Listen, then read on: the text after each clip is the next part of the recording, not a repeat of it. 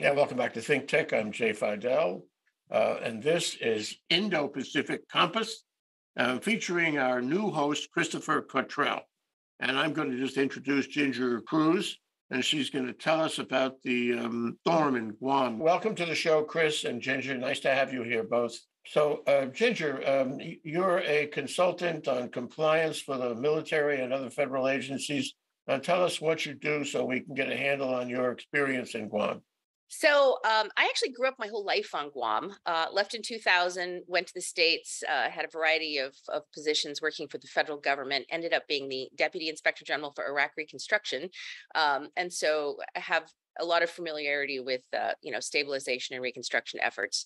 About 10 years ago, founded Manted International. It's a consulting firm, and we support defense contractors who work in various parts of the world, Iraq, Lebanon, the Philippines, Guam.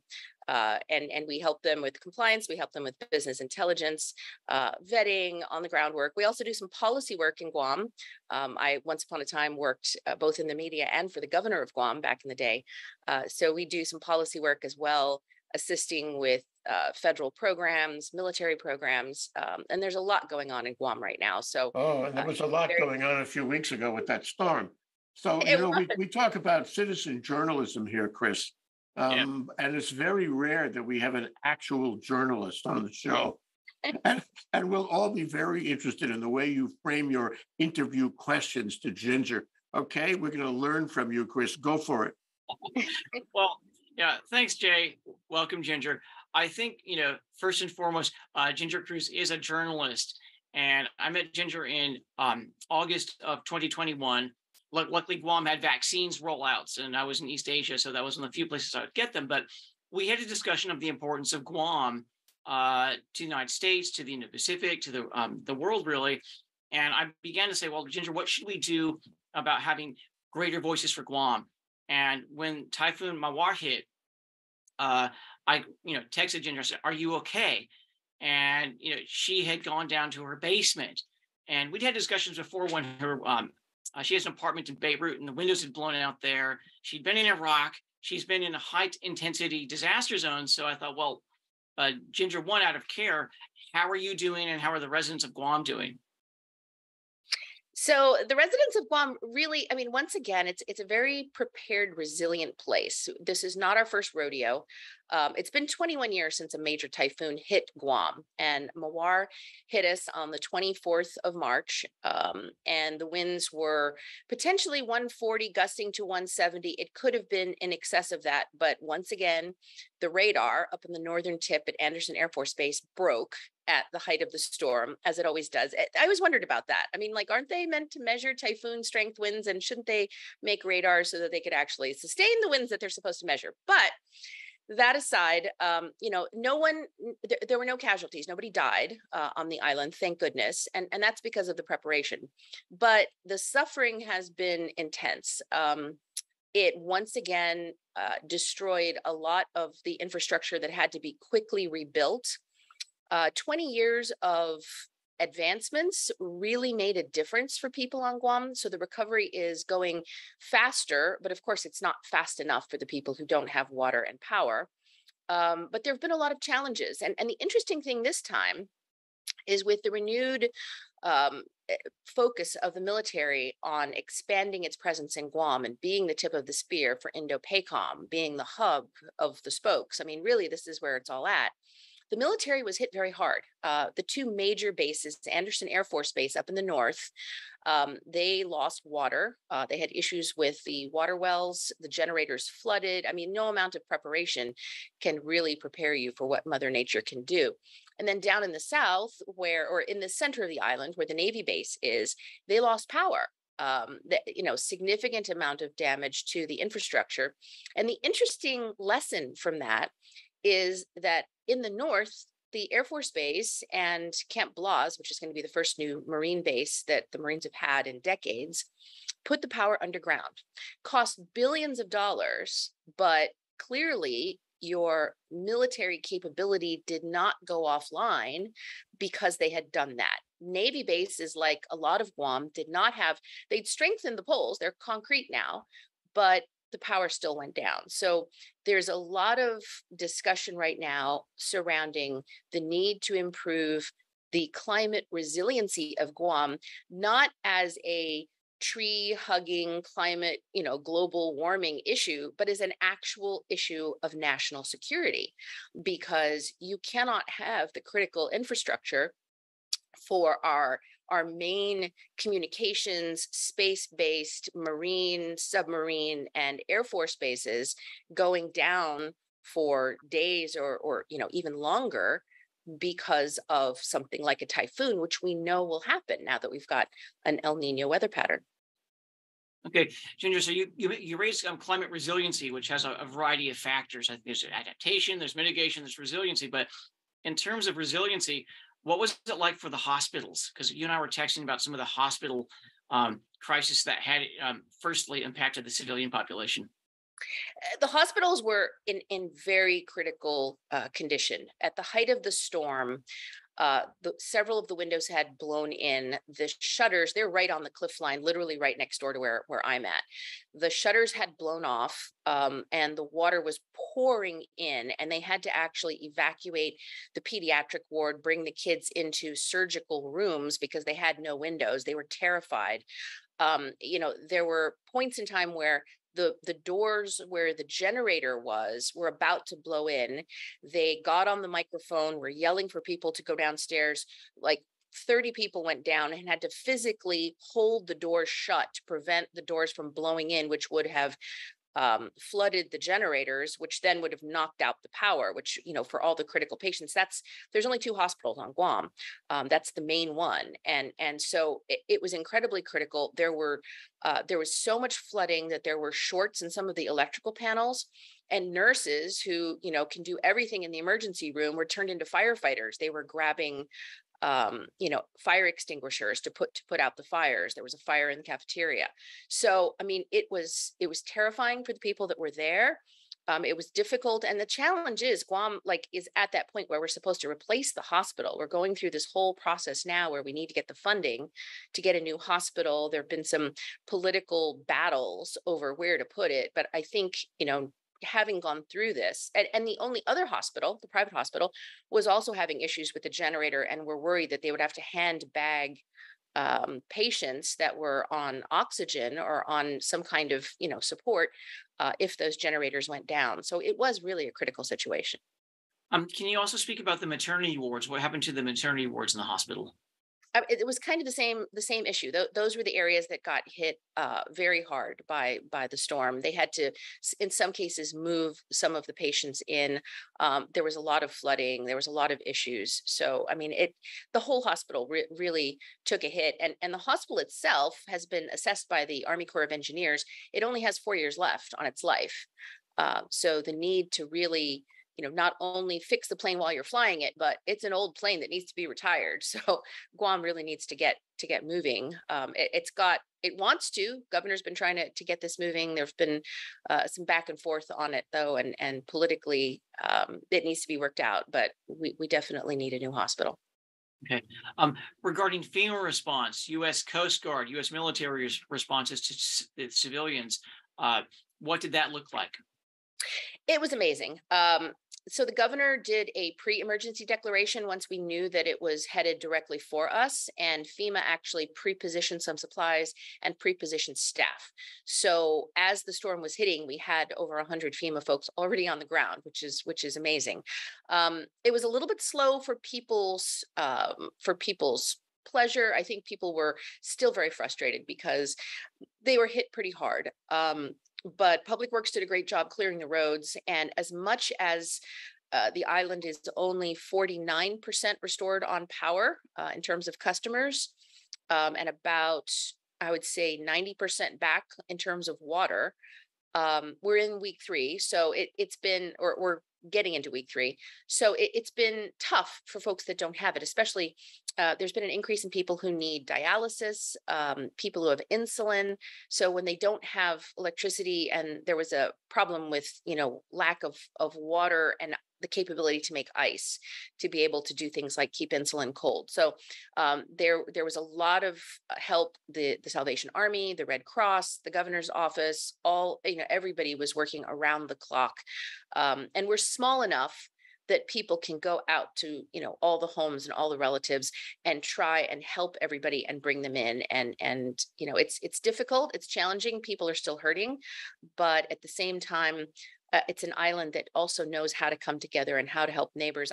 There was a neighbor whose windows did blow out, mine didn't. So I took her and her dog in for a couple of days, while we could go ahead and fix her windows and get her back in her space. In terms of the environment, there's a lot of damage to some of the forests and the reefs. Can you speak about that a bit? Yeah, so the reefs will recover, I believe. They still need to assess how bad it was because it kicks up the stones and causes some damage. But in terms of agriculture, there was about 90% to 100% of the crops on the island were damaged. But what was sadder than that is the trees. Guam has not a lot of really large, beautiful trees. And we also struggle with the rhino beetle, with the coconut trees. And we're a tourism destination, just like Hawaii. And it's important that we're a beautiful island. I mean, the nature here is amazing, but the trees have a hard time. A lot of the trees that were decades old that had survived all the previous storms and in the last 20 years had grown even more and were just so beautiful have just, been destroyed. A lot of them are just ripped up at the roots and they're so huge and they couldn't be saved. So people have all been just, taking out their buzz saws and clearing all of the debris. As a result, it's really sad to see. And one of the pushes I think that the island is going to be making, especially since we're a tourism destination, is to really get some support from U.S. Department of Agriculture or through tourism grants to try and get some of the greenery back, because that's what makes an island beautiful. The ocean is always the ocean. It will heal itself. It's used to these storms, but the land took a beating. And a lot of trees that I knew as a child that were big, beautiful trees. And there's so few of them on Guam because we've had so many storms over the years. And this one took out a lot of the ones that had remained. Yeah, Chris, let me jump in on one thing that comes out. Well, you mentioned that it took a while for energy to come back. What kind of resources do you have for energy? Do you have solar fields? What are you using for energy? How are those things affected? What did you learn in the process on making it more resilient? The most interesting lesson, I think, was the battery power. So because we had started to go solar, our power system has a goal of 2045, really converting to green energy. And we're really on the path. I think we're close to 20% in terms of our solar power generation. The larger solar panel farms, I think, survived, but a lot of the household solar panels, it took some damage. I've yet to get sort of an accurate assessment of that, but just driving around the island, you can actually see solar panels that had ripped off roofs and are lying on the ground. So there is that issue. But the interesting thing is the solar power goes along with batteries, these large batteries that store up. So when the big baseload generators generate a lot of power and the demand is low, they put them in these massive batteries. And then when the demand exceeds the supply, they can sort of even that out with batteries. So there's a concept right now that the military and the government of Guam are looking at. Instead of using generators on the water wells or some of those other areas, they're looking at turning to batteries. And again, I'm not talking the small ones, but the bigger ones. And if the batteries can get better in terms of technology, it could be a way to strengthen and harden the system in the critical infrastructure areas, things like the hospital, things like the water wells, because the water, aside from the turbidity issue, the main issue was getting all of the generators back up and running, getting fuel to them, and drying them out. Because anything with an electrical panel, I don't care if it had a building around it, it's still that water just goes in and damaged a lot of them, and it took a lot to get everything back online. I'm asking because after, what was it, Hurricane Maria in Puerto Rico, their power system failed. And when they looked at it, they found there were two kinds of fasteners used in the solar fields, the solar farms. And one kind was sustainable, and the other one resilient, and the other one wasn't. So they decided we better change this around because it took them a long time to get back online. I think the one thing that Guam does very well is our building codes here are probably one of the strongest in the world. I've been through an 8.2 earthquake in Guam that lasted for 60 seconds, and I've been through I think about at least 3 or 4 major storms. My first one was Pamela, which was, in excess of 180 miles an hour back in 1976. So everything here is built stronger. And I believe when they put in those solar fields, when they've switched out almost all of the power poles are cement. We'd love to put them underground. There's a movement that I've been trying to push for because, if you look at the price of one aircraft carrier, it's $10 billion. If you look at putting all of Guam's power infrastructure underground, it's $6 billion. And if you're talking about a long-term investment that will pay off for the Navy, for the Air Force, for the people of Guam, for everybody, doing that in the long term would mean a lot. But you're right, in terms of generation, I think the solar did all right. I honestly don't have specifics on that one, but it appears that the loads are getting back to where they need to. Now the question is the hard slog. We're only at 48% recovery, which is better than 20 years ago. 20 years ago, at this point in time, we were only at 12% recovery. Guam has a good track record. We've got a lot of help.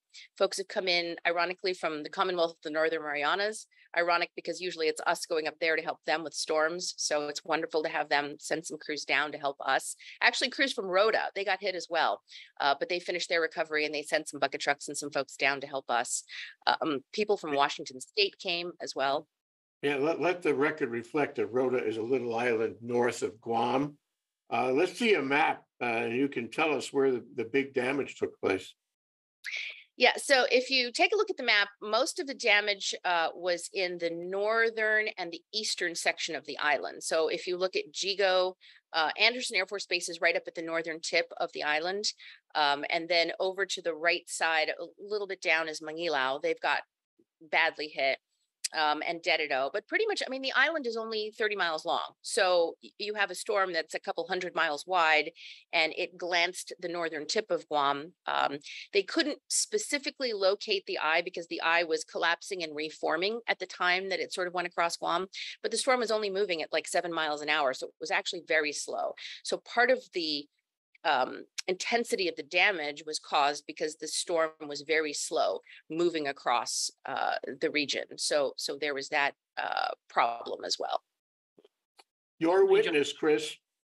I was going to say, you mentioned Puerto Rico and Hurricane Maria. One of the conversations that happens across the Pacific and especially with Puerto Rico and Guam as U.S. territories is this question of the Jones Act.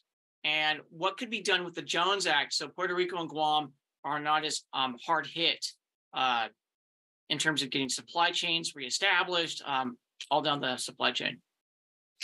In general, the Jones Act, the Buy America Act, a lot of the federal procurement regulations sometimes tend to be a hindrance at very critical junctures. So one of the things that Guam is going to need in order to recover quickly and to repair, we need heavy steel. We need, a lot of the construction materials and supplies, which we have none of on the island, to be able to recover. We're building a brand new power plant up north, and they had just finished putting the sides up to a major fuel tank that was going to supply that power plant, and it was going to be using a much more energy efficient fuel, which was going to be great for the island. It was going to reduce costs and everything else.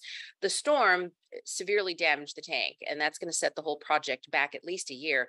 But the problem is all of these policies that then require that all the replacement parts, like for example, the gantry cranes in Guam, they're trying to do repairs, they're trying to fix the wharves down there. And every time we get a budget from the federal government to fix them, when you've got all the Jones Act, all the Buy America, all of these federal regulations, which apply great in CONUS locations and don't apply very well in Hawaii, and are even more ridiculous when you get all the way out to Guam, which basically lies within Asia, the costs double in many cases. And so our ability to economically recover requires that we need help getting rid of regulations that make everything unnecessarily expensive. Food supplies, water supplies. It's just really difficult. There's one carrier, one main carrier that brings people and cargo out. United Airlines, I think in Hawaii, everybody might have seen the news piece that they did where United claims that it was an accident, but they were trying to charge people up to $8,500 one-way economy to get from Hawaii back to their families in Guam. We immediately, our attorney general got on that, was accusing them of price gouging, and they, corrected that. And they said, oh, it was a glitch. We didn't mean it. We're really sorry. But it's things like that. So the Jones Act is something that it's something that protects shipping throughout the United States. We don't expect it to get removed or anything. But for Guam, the need for an exemption, I mean, for that matter, Alaska and Hawaii as well, and the CNMI, but for Guam right now, targeted exemptions that would allow us to do that are really important. And for that matter, the H-2 visas, in order to be able to get the labor workforce to rebuild. Our hotels were damaged, which is going to hurt our tourism. The military buildup was set back. They need all of those repaired. And residential damage is always the last one. And I feel bad for people that need their homes repaired, because the few construction capability companies that are out here are all going to be focused on the military bases and on the commercial side, because that's where the money and the draw is. And unfortunately, that's going to potentially leave residences behind, because they'll be last in line in terms of getting supplies, which will be too expensive, and getting people out here to fix their homes. About 600 homes so far, we estimate were lost, which is a lower number. It's manageable. The CBs are out. I believe they're going to be announcing some new proposal to put roofs on some of these cement homes who had tin roofs. So that's going to be helpful. But if we didn't have to deal with the higher costs because of the Jones Act and because of Buy America in targeted exempt ways, then the bit of money that we're getting from the federal government would go so much farther. Thank you for that, Ginger. There was another element that was sort of shadowing the story, or maybe overshadowing all of these great issues that you've mentioned, which was cyber attacks from China and I think Typhoon Volt. And there was a lot of buzz about that, which is not unimportant. But how would you contextualize that news with the combination of climate change and climate resiliency and climate security, even for that matter? So all of those are intertwined, right? So Guam is going through this process where they're putting in a new missile defense system, a 360-degree persistent defense. That defense doesn't work if a typhoon comes through and knocks out the system, the power, the water, and the comms. One of the interesting things that happened this storm is everybody's in a different place in 20 years. We're all using social media. We're all using, cell phones. There's three main cell phone companies. Two of them had all three had difficulty, two more than the others. And a lot of people were not able to communicate at the height of the storm. Literally every single radio station got taken out at one point in the storm, and then slowly one or two were able to come back. They're not all fully back on yet. They're still struggling to get back online. So communication, which is really the lifeblood of everything that goes on. So as the Chinese are looking at this, they're taking advantage potentially to see how resilient this is. A stress test, the ultimate stress test, because if they hit us with a cyber attack, and we've been experiencing this obviously for months, they hit the hospital. So the hospital actually had multiple attacks. There was some discussion about how they did get in, and they had to protect the records, and the recovery was slow. That was another issue the hospital was going through, where nurses were having to literally handwrite information on patients and walk it around because the computer system was down for over a month, and that was a hack. The Power Authority, I spoke to the director, and he said that they constantly are getting attacks from cyber, which we believe are affiliated with the Chinese government. So it all sort of works together to show that there is a potential vulnerability that needs to be shored up, and it needs to be shored up fast. The comms needs to be protected. The underwater cables need to be protected, especially when you've got Chinese trawlers that are a couple hundred miles off of Guam circling, and we've got so many trans-Pacific cables that terminate in Guam and go through to Asia. We're vulnerable. So far, we've been able to stave it off.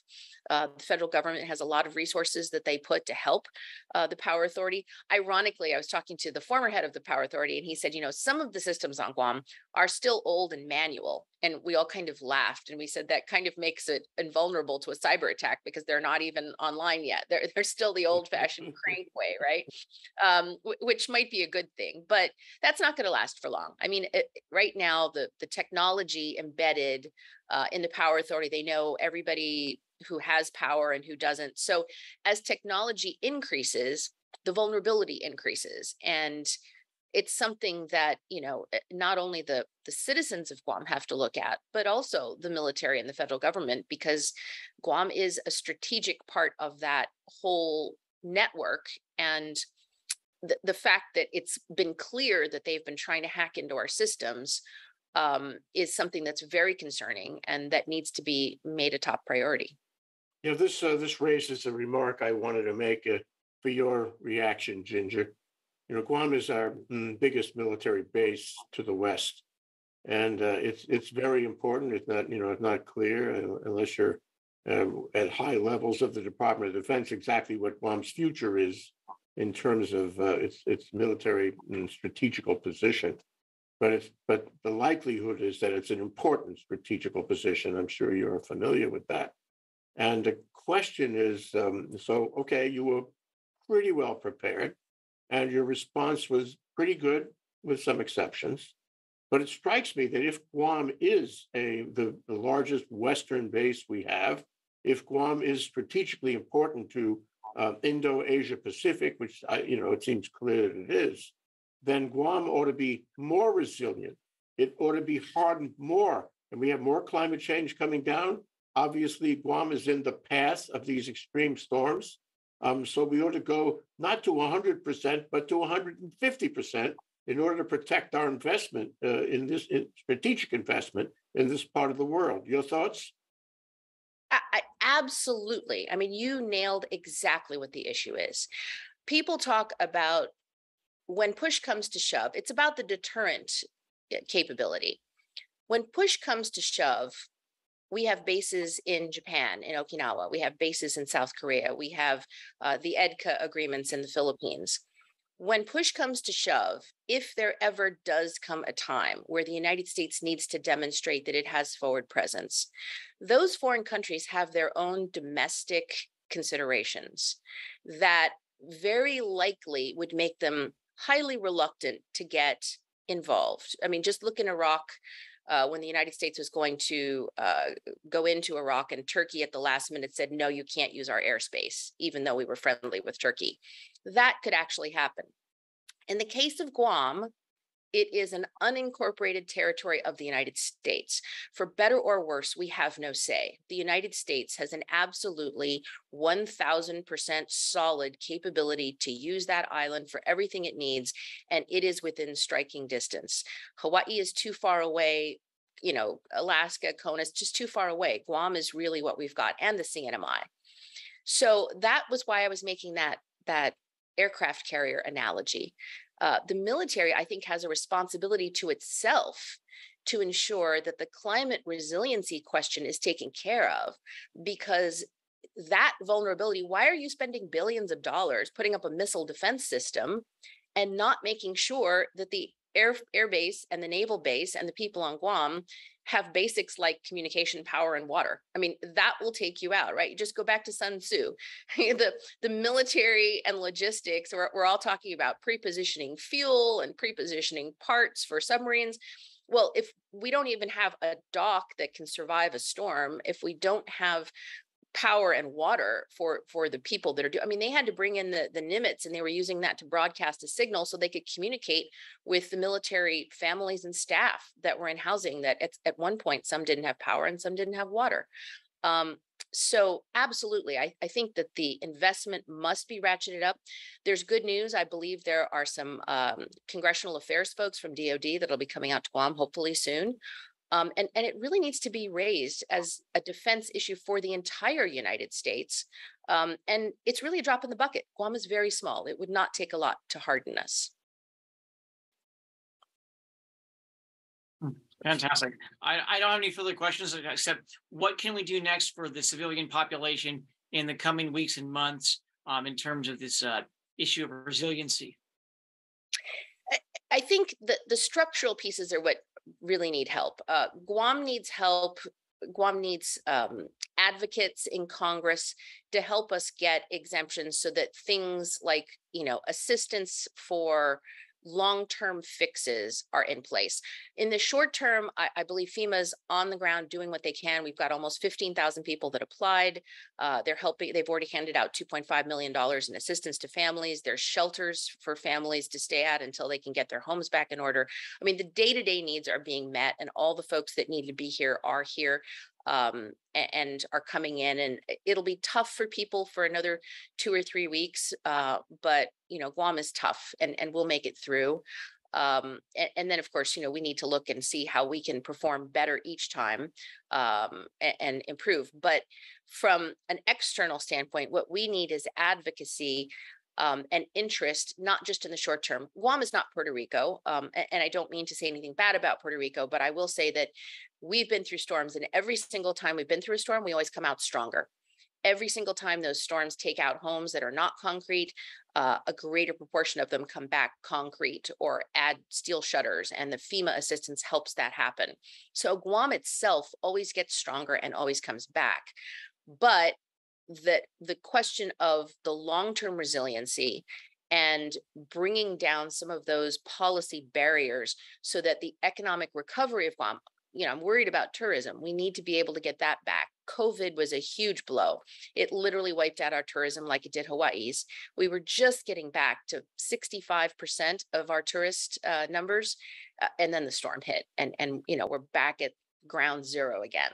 So we need the strategic help that will enable our economy to get back on its feet, and that will harden the infrastructure and the services so that Guam can flourish. Because if the people of Guam flourish, then it's better for the military, it's better for everyone, it's better for the security of the entire Asia Pacific region. Chris, you want to thank Ginger for her contribution to this conversation?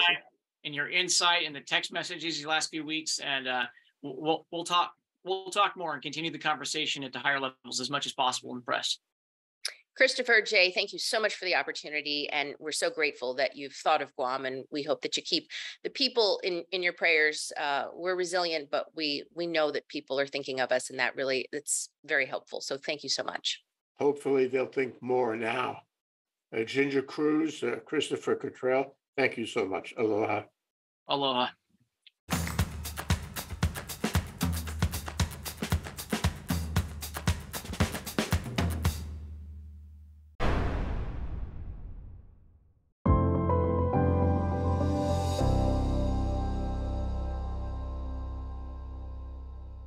Thank you so much for watching ThinkTech Hawaii.